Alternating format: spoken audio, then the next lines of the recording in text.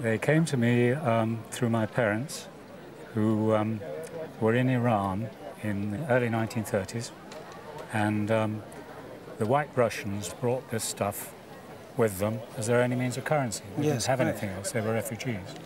And that's how my parents came by them. Well, they went to the right place with it because the Iranians are very attracted to this Cloisonné enamel, Russian Cloisonné enamel, because it's very brightly coloured, and I think they saw a reference to their own tradition of enamelling. They're in revival of 17th century enamel work. This one most particularly is not only in revival of 17th century enamel, but it's a 17th century shape called a kovsch, Yes. which is a Russian wine-tasting vessel. It's a Slavonic object. It's rather like having a sort of three-dimensional Union Jack, if you like. They are spectacularly beautiful examples. Must have been swiped off sideboards from very noble houses just to flee Russia with something. Exactly. This one would appeal to collectors enormously, actually, because it's a cigarette lighter, and I think one possibly doesn't really think of these being possibly 20th century objects, really made possibly in 1910, 1915.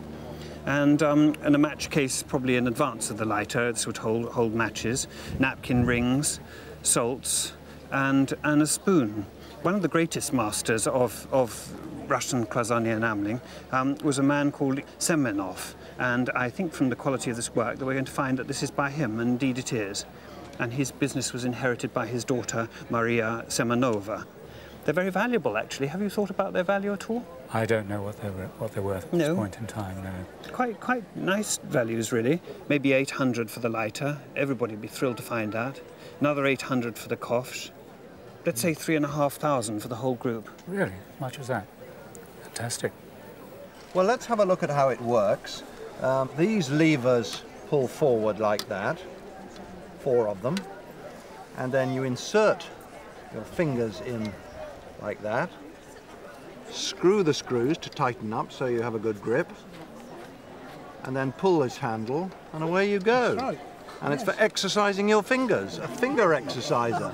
I think it's absolutely wonderful. I think it's probably for people with arthritis and the like. So it's medical rather than musical, for instance. I don't think it's for a pianist or whatever to exercise his fingers. I think it's if you had arthritis or something like that, this would be a good exercise for your fingers to keep the bones supple. Yes. How much did you pay for it? We want £15 for it, and then knocking down £1. It's about 14. £14, good for you. Well, I've never seen anything quite like it before, so putting a value on it is somewhat speculative, but these sort of unusual items do have great popularity today. And I suspect if this came up at auction, it would probably fetch 150, maybe £200 on a good day. What's that? Yeah, because it's very unusual. Can I have another quick go? Oh, thank you. Digitally refreshed. Isn't it wonderful?